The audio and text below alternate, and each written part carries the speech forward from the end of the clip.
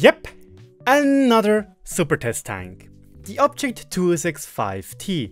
And as you have seen in the title or in the thumbnail, this thing is already on Leicester as a tier 8 vehicle. In the test server at least, but it's coming. The thing is, this allows us to have a look at its preliminary damage model or armor model. It is not as accurate as the one we are going to get, and frankly, thanks to GG is a godsend. It's so much better than the website, which I'm going to show you in just a second. But it also means that the armor values will not be as accurate as you might think. In short, the 265 is a reverse auto-loaded 390 alpha gun with a rear-mounted turret and a heavy tank. And now you might already hear 390 alpha. That could be like the Object 752. And very well, you, my dear viewer, you are very, very quick at learning. So that is why we are going to compare it to the 752. Point is, I do not like the 752. Its gun is, to say the least, not good and not player friendly. I didn't like playing it. I just am not a big fan of guns which are poo-poo doo-doo accurate. So what does the 265 do different? Again, it has the same 3-shot autoloader as the 752.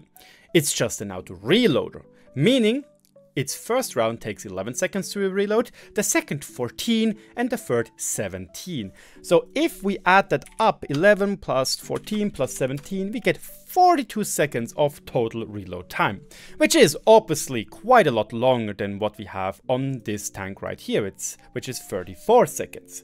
However, and here comes the big point. With a reverse auto reloader, you don't really want to load the tank fully. You just want to constantly shoot, because this is where your gimmick is. You drive into a position, shoot your 3 rounds or 2 rounds that you have loaded, and then you start pumping that BPM. And the 265T is exactly that. It has a 2.5 seconds interclip, meaning it doesn't need 6.4 seconds to do 1170 damage. It needs 5 seconds, which is quite a bit faster. And after that, you have a DPM of 2127 base. A whopping 400 more than the 752. That is already quite a big difference. Adding to that, we also have an aim time which is 0.7 seconds faster. That is big. That is genuinely big. We obviously don't know if the 265T has better or worse gun handling, because the 752 on the move's gun handling is, it hurts my brain. It's so bad. It's so bad. It's frustrating, you know. It's just like, ugh, why do I play this? The pen on both tanks is bad. 242 versus 240 and 300mm versus 310mm. Both of those tanks kinda suck when it comes to penetrating, which is a little bit annoying. But still, both of those tanks are also 8 degrees of gun depression.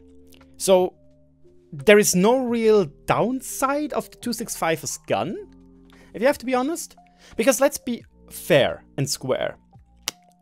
Currently, playing the 752 is not that easy because most maps don't really allow you to show yourself for a long period of time. The only real maps where it kind of works would be, for example, Westfield.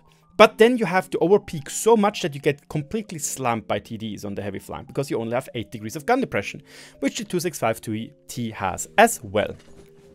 Mobility wise, top speed, dead even. Reverse speed, 2 points to the 265.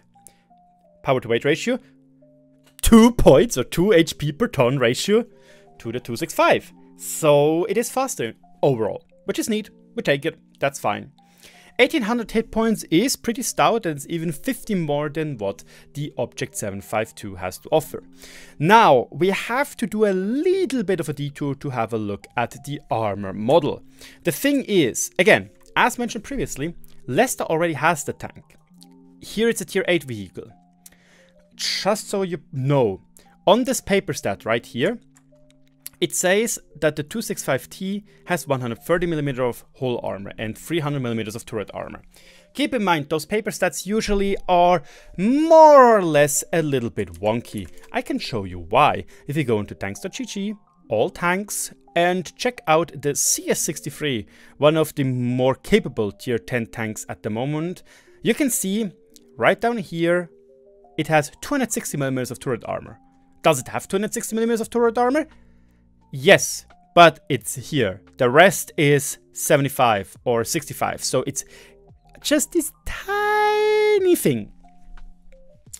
The thing is though, it still allows us to roughly estimate what this tank's armor will be, because when we now look here, it says 150 and 250. When we now go into the damage model, you can see 150, 250. So, if we now deduce, because we are smart people, we can say that this will most likely not be 150 but 130mm. Which is obviously not as good as the 150, because look at this. It has 360mm of effective armor. Jesus. But it will have around maybe 300mm of effective armor.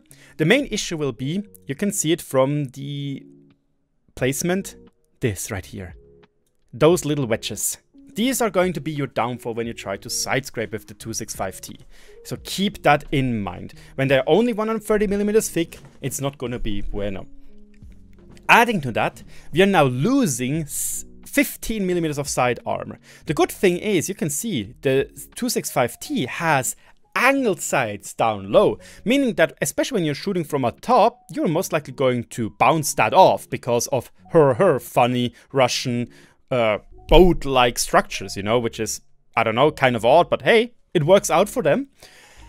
The thing is though, the difference between 50mm of side armor is pretty actually massive, because even though you don't have a lot of side armor in many cases, it helps you especially against people which are shooting heat.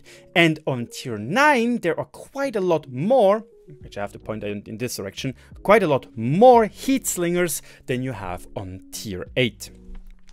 Also, the turret has, in the U version, 300mm, meaning that we're most likely going to see this to be 300mm and not like here 250, which is going to be pretty decent, I would say. It will allow this tank to bounce a decent chunk, but it will have its issues against some more stronger vehicles. We can also see that while it looks here like the cupola is very massive, it is still fairly well hidden, and this protrusion over here is not that big of a deal, so this could be a pretty decent tank. And this is why I would like to also wrap it up like that. Just on paper, this thing looks strong.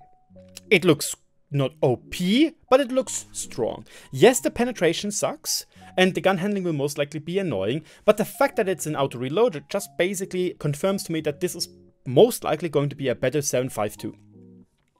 Maybe this is going to be a premium tank for the loot boxes like the Tiger Mouse was.